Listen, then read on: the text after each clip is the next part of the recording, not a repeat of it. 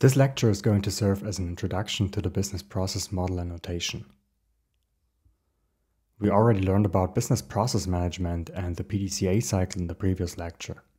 Remember, we can only improve what we can measure, and therefore organizations need to design and document all of their business processes. Let's have a closer look at how organizations try to accomplish that task. Flowcharts have been around for quite some time. They are a common and simple way to do so.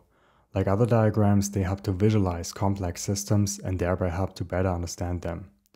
Flowcharts can be helpful by detecting less obvious features like flaws and bottlenecks. There are different types of flowchart notations out there, but most of them lack the required complexity to visualize real-world business processes in an effective manner. In addition, organizations often operate on a global scale, which requires business process models to be standardized in order to guarantee a common understanding across the entire organization or even between different organizations.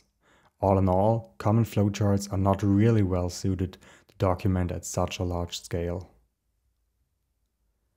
This is where the business process model and notation comes into play.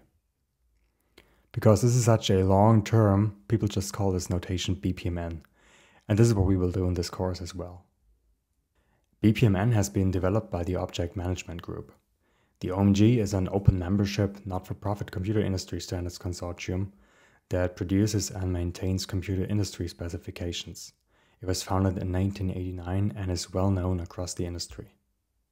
The primary goal of BPMN is to provide a notation that is readily understandable by all business users, from the business analysts that design the initial drafts of the processes to the technical developers responsible for implementing the technology that will perform those processes, and finally to the managers who will monitor and control those processes. Because of that, BPMN is considered a standard that enables us to model real-world business processes. The current version of BPMN is 2.0.2 and it was released in 2014. The best part about BPMN is it's free, so if you go to omg.org, you can simply download the standard. You get some basic information about the standard as well. And if you scroll down here, there's a section about normative documents. And this is where you can download the standard. It's open source and it's around 500 pages, so it's a lot to read. But in this course, I try to focus on the essentials only so that you get a basic understanding. But if you have some questions that go beyond the course, you can just have a look in here and you'll get all the information you need. Here you can see a business process of a hardware retailer that was modeled using BPMN. BPMN uses a set of standardized graphics that can be used to model business processes. These graphics are called BPMN Elements.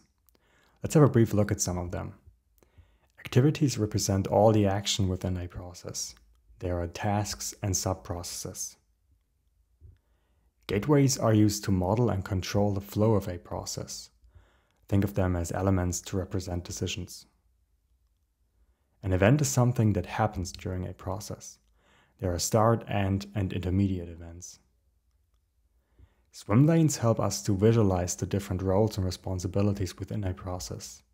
2 or more swim lanes combined represent an organization or part of an organization. As the name already tells us, data objects represent data that is needed to perform certain activities. There are input and output data objects, as well as data stores, like databases.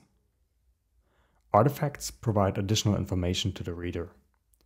Don't worry, right now everything might seem a little overwhelming, but we will cover everything step by step and in more detail in the next section of this course. Alright, this brings us to the end of this lecture. As always, feel free to have a look at the key learnings before advancing.